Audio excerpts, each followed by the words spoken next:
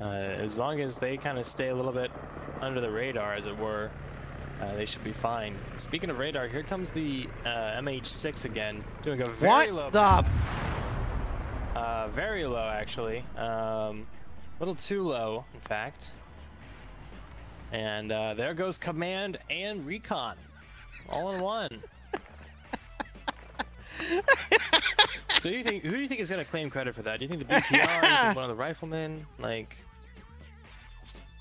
actually, I think Mountain is, but we gotta really give credit where credit's due. The op portrayer Sergeant Tree, just you saw the little bird like do the thing where the tail got hit and its physics I'm sorry, Logan actually woke back up only for Mountain to put 2 bullets in the back of his brain. And there goes Cholt. Oh man.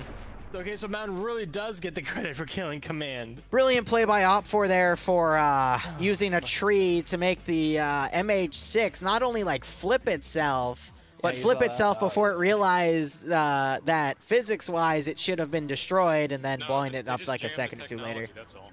Jam